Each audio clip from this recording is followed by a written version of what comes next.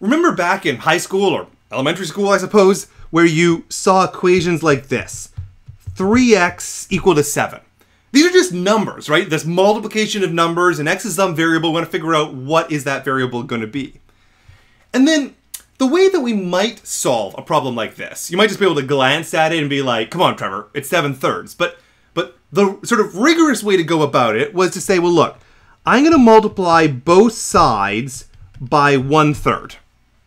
And then my 3's are going to cancel. And what I'm going to be left with is just an x on the left-hand side. And on the right-hand side, I'm left with 7/3. And therefore, I can get that, yes, 7/3 is my answer to this equation. Now, I want you to think about the relationship between 3 and 1/3. Because there's something we refer to as being multiplicative inverses. 3 and 1/3, they sort of cancel and become the number 1. And then if you can cancel what you have in front of the x, this is sort of what we think of as isolating the x, and then whatever you have left over on the other side, that's going to be your answer. I also want you to note that the multiplicative inverse trick works pretty well for a large set of numbers, but it doesn't work well for anything like this, 0x equal to 7. The reason why I can't do the same trick for that kind of equation is that I can't have a multiplicative inverse to 0. There's not some other number where 0 times that other number is equal to 1, the way 3 times 1/3 was equal to 1. Okay, so that's our intuition from numbers. Now let's look at the same idea for matrices. And what we want to do for matrices is say, if I have some particular matrix A, can I find its multiplicative inverse? Can I find some other matrix so that A times this inverse is equal to the analog of 1? Well, to do this, I need to first of all think about what's the analog of 1 in matrices. And I think it's the thing that we've seen previously, the identity matrix. The identity matrix has the 1s all the way along the main diagonal and the 0s everywhere else. That matrix is an identity in the sense that the identity matrix times anything is just the anything. All right, so I think that sets us up for us to be able to write down our definition. And here it is. I am going to claim that my matrix is invertible, or it has a multiplicative inverse. If, when I have my A, I can find some other matrix and I give it the name A inverse, it turns out that there can only be one of them. I have an A and an A inverse, and when I multiply them together, I get the identity matrix, which I think of as my analog of 1. So this is kind of like taking 3 and 1/3 equal to 1, but it's A and the inverse of A, and they multiply together to get the identity matrix.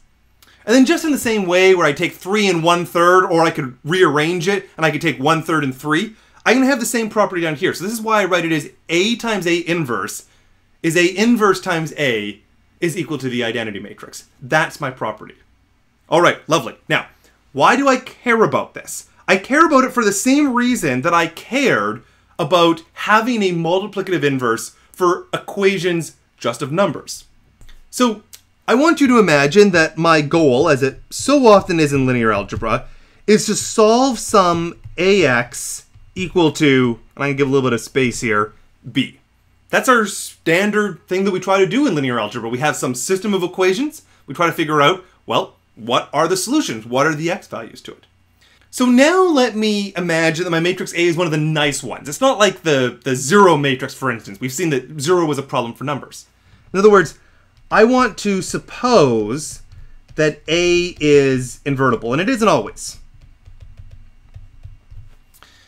And if I suppose that it's invertible, then let me go and multiply both sides by its inverse as I did before.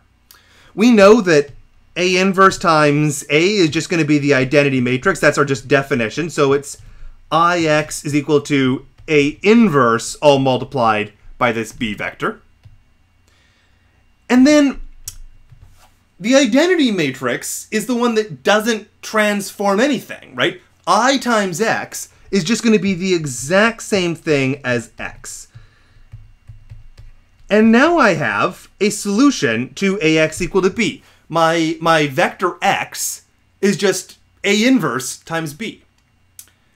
So I want you to note two facts that have come out of this. The first is this. We just proved a theorem. The theorem says that if I have an invertible matrix A, then every single system AX equal to B, doesn't matter what the B is at all, is completely solvable. I can tell you what it is. X is equal to this A inverse times B. And in fact, that tells me that there's only a unique solution to it because every X has to obey that, and A inverse times B is just some vector. So in other words, if I have an invertible matrix, I get the good situation. Every single system is solvable with a unique solution. This is going to be incredibly important for us.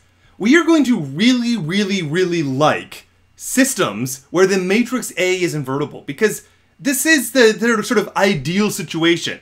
Yeah, you can solve it, and that you can solve it in only one way. There isn't all these sort of infinite families of different solutions you have to deal with. There is one unique solution. That's going to be a really good situation for us.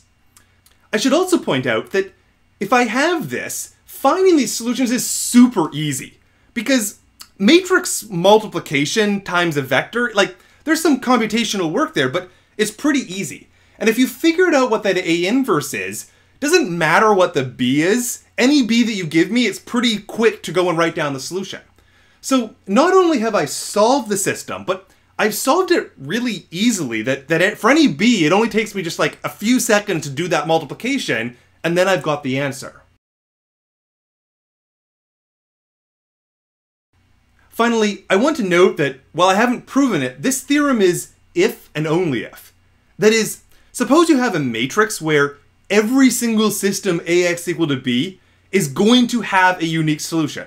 Then you will get that the matrix is invertible. So, in other words, we have equivalent properties here. Every possible system having a unique solution and A being invertible, one implies the other and the other implies the first one. So this is going to be a really important theme of ours going forward.